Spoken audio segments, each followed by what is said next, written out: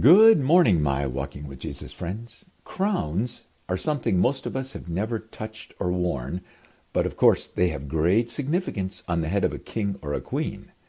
Did you know there will be crowns in heaven?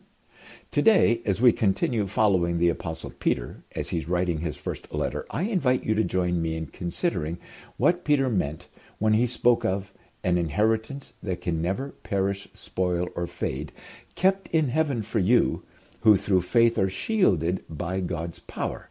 1 Peter 1, verse 4 and 5. Specifically, let's look to see what we can find out about crowns in heaven as part of this glorious inheritance, and if you or I might ever wear one. Of course, there is one crown which will not be in heaven, but this crown is the reason there are any crowns in heaven. This is the crown of thorns, which was pushed down onto the head of Jesus, piercing his skull, causing a flow of blood down his face. This mockery was done by Roman soldiers who served Governor Pilate.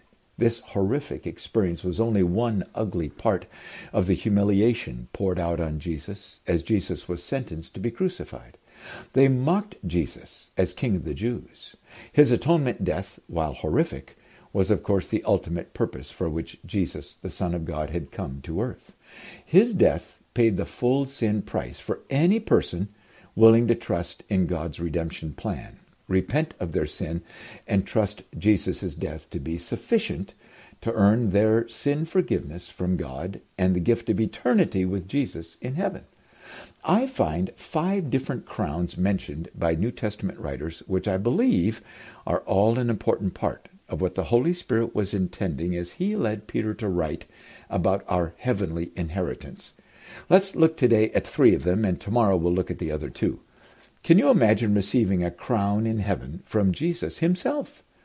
The Apostle Paul, as he was nearing his execution, wrote these among his final words. "The time has come for my departure. I have fought the good fight. I have finished the race. I have kept the faith.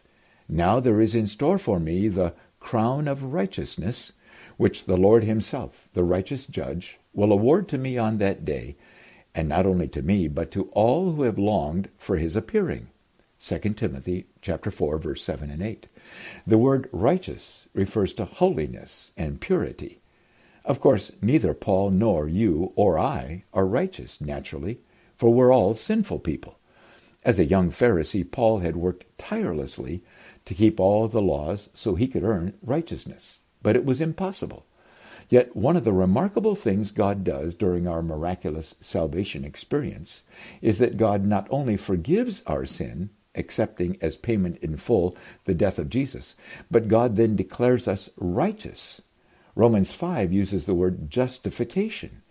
God applies the holiness of Jesus, the Son of God, to us, according to 2 Corinthians 5:21, and the Holy Spirit of God cleanses us from all unrighteousness, 1 John 1:9.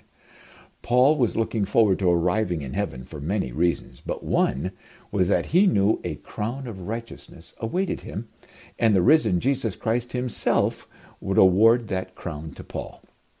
That crown would be a visible, tangible celebration of the fact that finally Paul was declared by God to be fully righteous, without any sin, and home in sinless heaven. Did you notice Paul wrote that all who have trusted Jesus and long for his appearing will receive that same crown of righteousness? Oh, to be perfectly sinless, standing face to face with Jesus in the sinless heavenly presence of God for all eternity. The crown of righteousness. I'm looking forward to that inheritance. Are you, my friends? Are you confident that because you've placed your full trust in Jesus to be your Savior, that this crown will be presented to you in heaven by Jesus himself? A second crown I see in heaven is the crown of life. James wrote, "Blessed is the one who perseveres under trial, because, having stood the test, that person will receive the crown of life that the Lord has promised to those who love him." James chapter 1, verse 12. John wrote about it this way in Revelation chapter 2, verse 10. "Do not be afraid of what you are about to suffer. Be faithful, even to the point of death, and I will give you life as your victor's crown."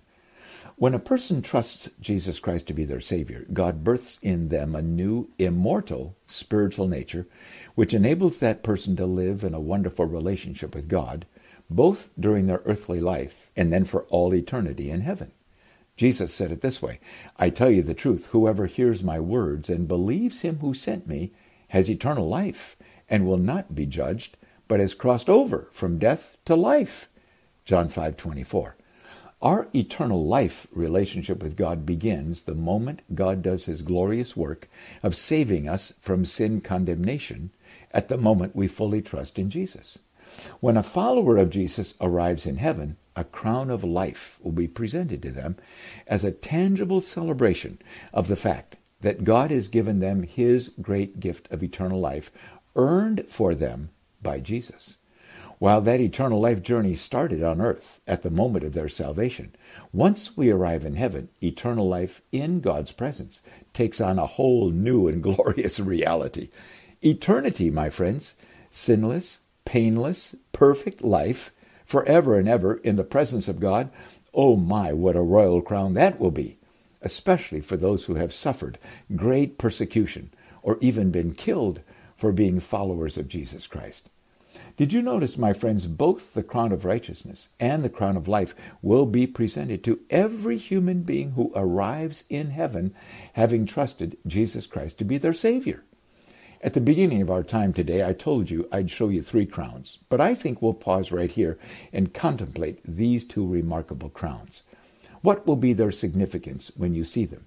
And how will you feel when Jesus gives them to you with a smile of great delight on his face and speaking your name in his great love? But I know what you're thinking.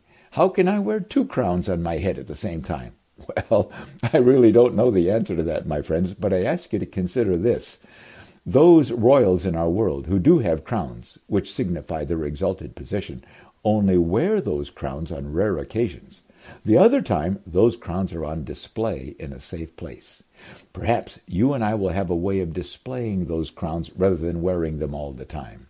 Tomorrow, we'll look at 2 more crowns described in Scripture, which are awaiting those who have trusted Jesus to be their Savior. For today, as we reflect on the crown of righteousness and the crown of life, let's also ponder this reality, friends. Those crowns, and even heaven itself, would not be available to us if Jesus had refused the crown of thorns and his horrific crucifixion. This worship song helps us put all this in proper worship perspective. Oh, we praise you, Lord Jesus Christ, for what you suffered for us, so that we can receive eternal life and crowns of righteousness and life.